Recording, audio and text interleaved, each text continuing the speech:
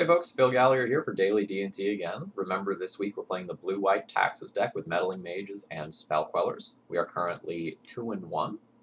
Yesterday we took down the Mirror.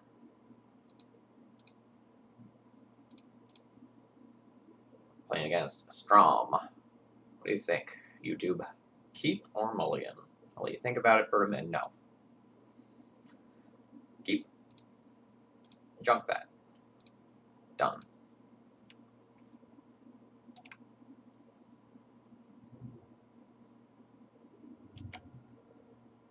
I fear for the life of my Ether Vial. But boy, if it resolves, it will be a good Ether Vial. So the interesting question will be, will I fetch Plains or Tundra with this land? I will fetch nothing with this land, and defer the decision until a later turn.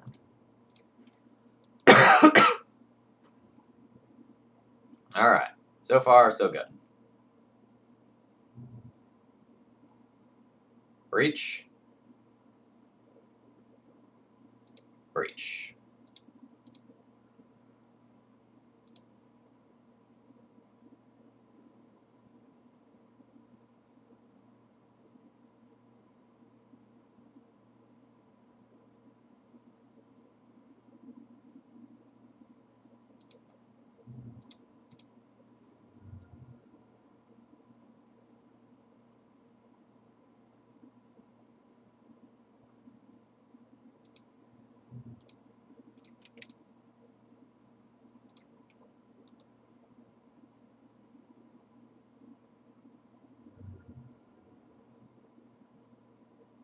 Woo! Actually, a show and tell deck.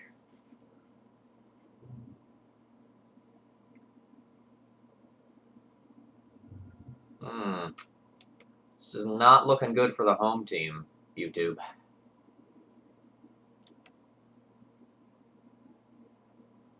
Alright. We're gonna F6 and see what happens here.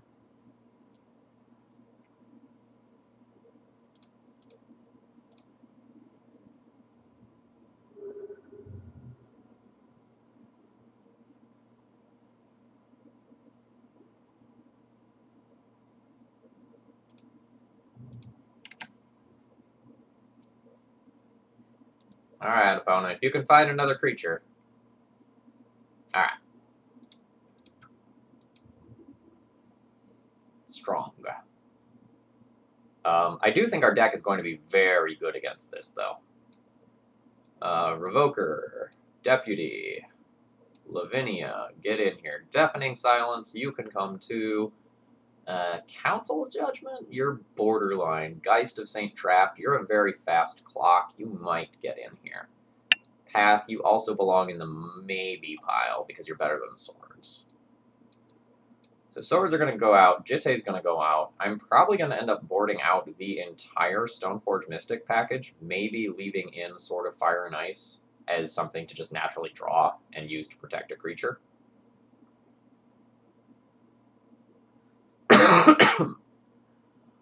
So one thing I will say that I'm really liking about this blue-white D&T build is that in the post-sideboard matches, even after we board out some creatures, because we have so many utility creatures in the board, our Ether Vials are better in post-sideboard games than in the average D&T deck.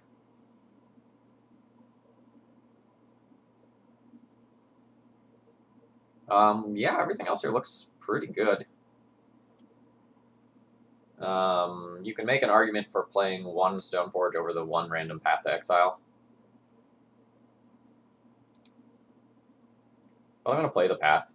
If nothing else, in some weird circumstances, I can just path one of my own creatures to get my other color. Yes. I will keep this.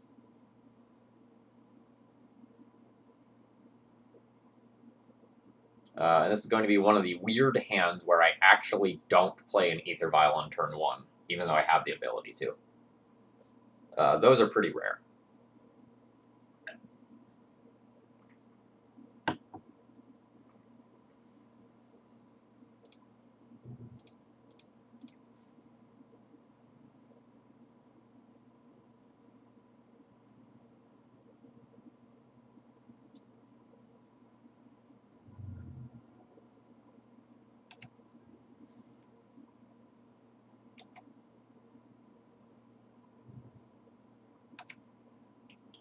Meddling Mage, what are you naming? I'm not going to show the Caracas yet.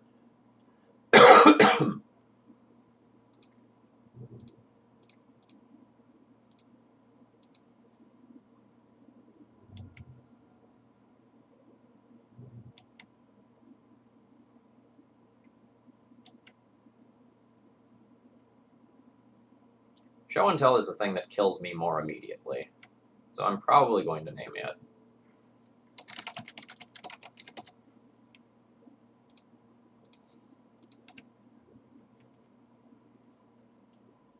We can buy a decent amount of time against Sneak Attack with Caracas, and we can also just buy time to get towards the end game.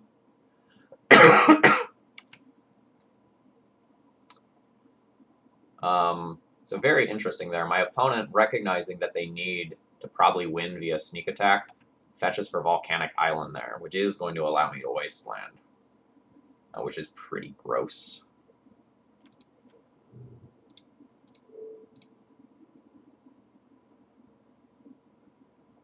Nice.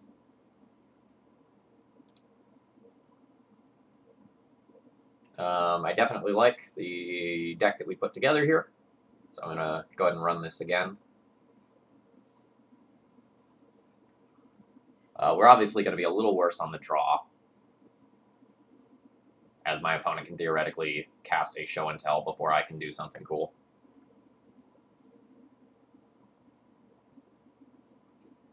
This probably falls into the good enough category. I'm not in love, but we can do things.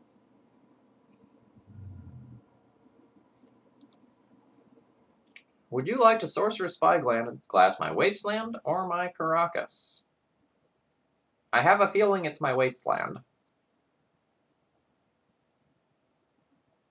But this will present problems for you as well.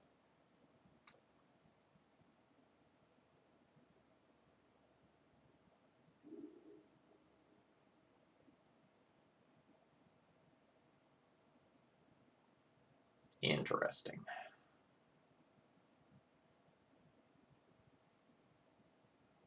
This is another time where playing the Mom might just be better than playing the Vial. I am going to play the Vial.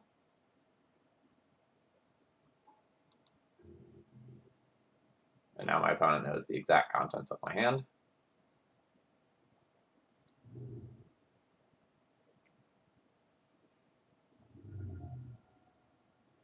Alright, so this one can name Caracas. Or my Vial. Really, really depends on the texture of their hand. If they have an Omniscience, and they're just waiting on a Show and Tell.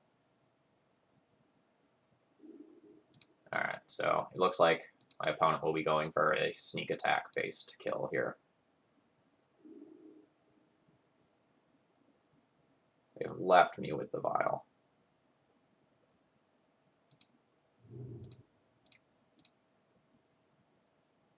So I play the Thalia, and it resolves.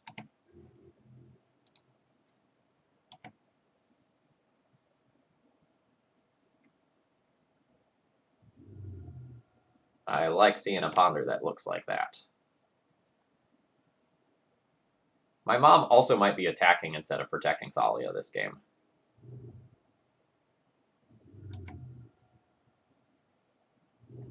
Because we may be able to change the number of cards that my opponent draws with a Grizzlebrand by sneaking in extra points of damage.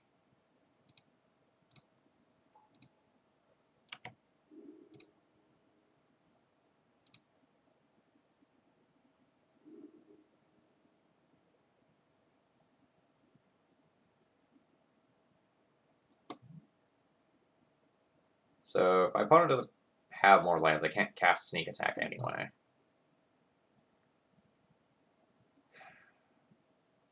I think I'm going to end up just committing pretty heavily to the board and hoping for the best.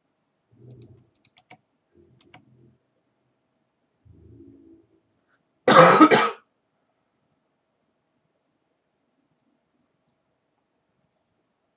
awkward thing is that I'm playing into a Pyroclasm if I take a Mom attack. So does it change my clock? So if I hold back 1 Mom each time, I attack for 2 this turn, followed by 5 next turn. So that's 7. That puts my opponent to 6. So next turn they can't draw. Okay. Yeah, we'll hold back a Mom.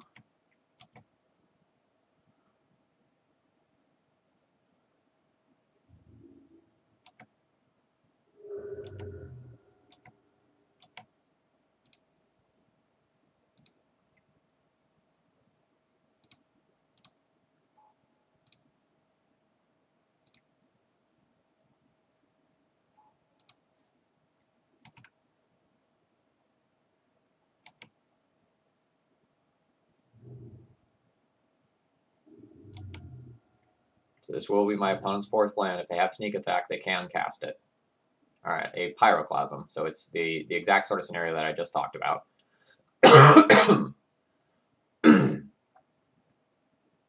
So I get to save 1 thing. What is that 1 thing?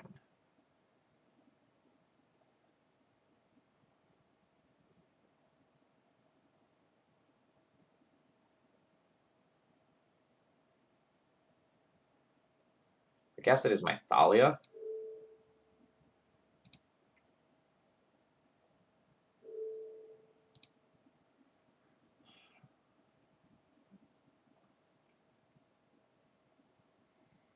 I guess I shouldn't have played the Lavinia. I guess that was just an error. Now do I want to Path to Exile and get an island? I think I do.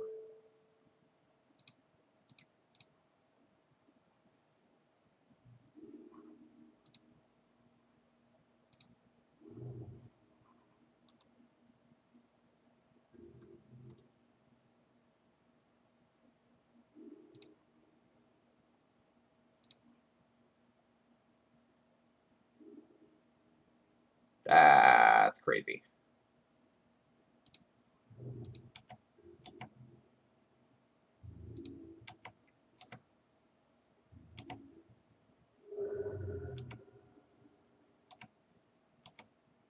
Like, what are we doing with that? I can recruit her for deputy both of these away, wasteland my opponent, and have Caracas. That seems pretty sick. Let's do that.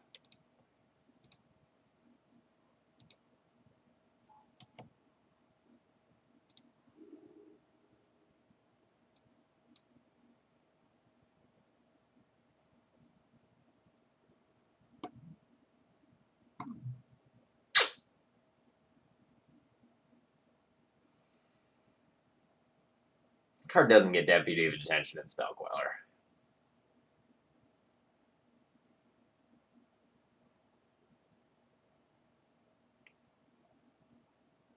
Accordingly, I have potentially made a terrible mistake.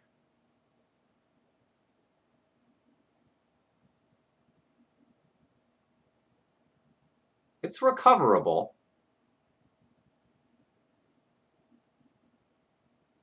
But I just was not thinking about that.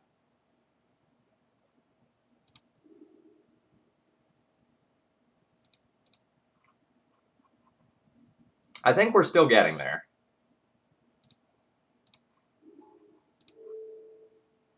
Because we blink that Spyglass out. And then we wasteland this. It takes my opponent off of both Show and Tells and Sneak Attacks. So if I would have taken the time to figure out my line a little better, I think I probably would have taken this anyway. Because this line allows me to 100% take my opponent off of a sneak attack, while also making it so they need like land, show and tell, idiot, or maybe even land, show and tell, idiot, omniscience to beat me. So I think everything's fine, but you know, obviously did some things suboptimally there. The other thing I should have done is tap the Ether Vial to put in the Recruiter in case my opponent does have a counterspell, because that leaves me with 1 more body, and like I can already cast whatever I'm going to get anyway. since the true name is in the sideboard. All right, I'll be back tomorrow, and we'll see what sort of record we can put up with this deck.